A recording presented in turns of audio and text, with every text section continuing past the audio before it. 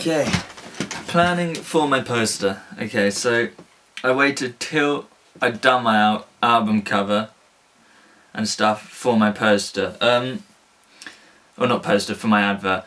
And, you know, a lot of adverts have, they've taken either inspiration or something from the album. For example, on the research pages there are posters, and there's Radiohead and Martin Gretsch posters, Bjork, and they all have, or adverts even, they all have the album cover. And so mine, I wanted to do that, but I wanted to make it different, more powerful, so it stood out.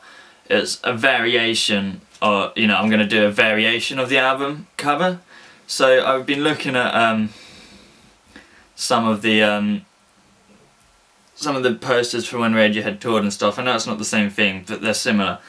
And it's got artwork from the album, but it's changed it in colour and stuff. So I'm thinking of maybe doing something like that, making it stand out a bit more with colours and the imagery, and more powerful. And I'm thinking I'm also going to do analog variations as well. So I'm going to use a method called salt printing, which is an old method of photography, and I'm going to print out the images that I've used on the cover on acetate and develop them using this salt print chemical and using UV light.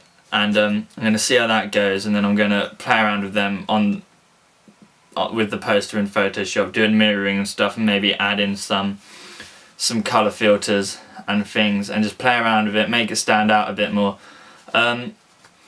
So I want the image to be the most important thing in the poster, and then the writing, I've decided. And I'm either going to have the writing on the poster, or I'm going to have a chunk of it underneath it. Obviously the poster has to be the same measurements as A4, so it can be A3. I can make it in any any A measurement, because it's the same, it's just bigger or smaller. So I'm gonna make the art, and then I'm gonna put it on the poster, and I'm gonna look at types and writing and stuff. I've looked at, so yeah, I'm gonna have a section cut off of like the image and have the writing there. I'm gonna have it integrated in it, or break up the image, like in some of the Radiohead adverts where the image, there's a square out of it and then some writing.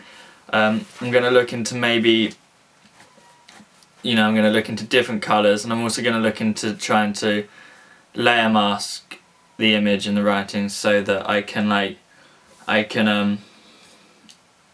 have the image coming through the letters, but maybe shown in like a negative colour or in black and white, so it stands out. But we'll see how that looks, and we'll see how the advert turns out. Also, I'm gonna I don't want to spoil the image with logos and stuff of record companies, so I'm gonna look to see if I can find adverts that haven't done that and don't have reviews. But if not, I'll find a way around that, or find a way to integrate everything.